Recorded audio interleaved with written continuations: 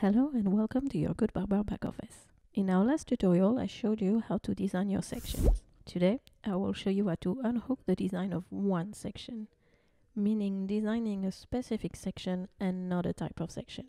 Let me show you. Let's go to the menu Design and Content, Design, Section Design. We're keeping the example of the product list. Remember, we used this type of section in a video on section design. So today, I don't want to design all the product list section, but the product list called cells.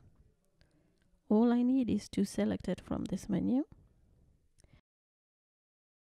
You see, a message confirms that the design was indeed unhooked. You can now modify it independently from the other product list sections. All done. You can find this specific design in the menu section design. To get back to the default design of this type of section, simply delete the style. Voila, you know how to unhook the design of a section. See you soon for another tutorial.